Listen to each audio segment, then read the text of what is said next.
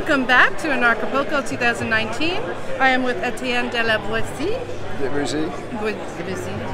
And he has the tools that are being used against us outlined in his book. So I'm the author of Understanding Our Slavery, and in the book I break down 20 plus techniques used by intergenerational organized crime to create the culture of slavery and tax slavery, and I do it in images.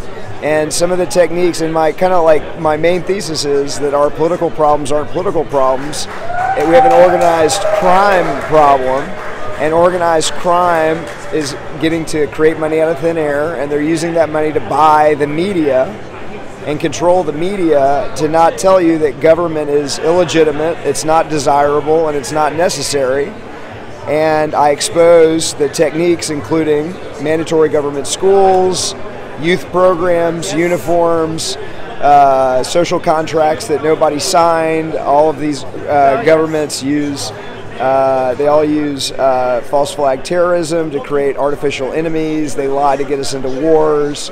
And I show you the historical pattern, and once people see the pattern in the book, then they realize, hey, the Nazis, the Soviets, the East Germans, and the US are all using the same techniques, and hopefully that gets them to abandon statism and the belief in government. That was very succinct. Thank you. I tried. Thank you. Well, I'm very interested in reading your book, and I thank you so much, Etienne. Thank you, guys. I look forward to hearing more about these techniques. We do know about them, but it's nice to have them in one compact form. We know about false flags. We know about the slavery money debt system. Excuse me. Is there anything? Let's just ask you. Is there anything, something that we might have missed in our general search for truth?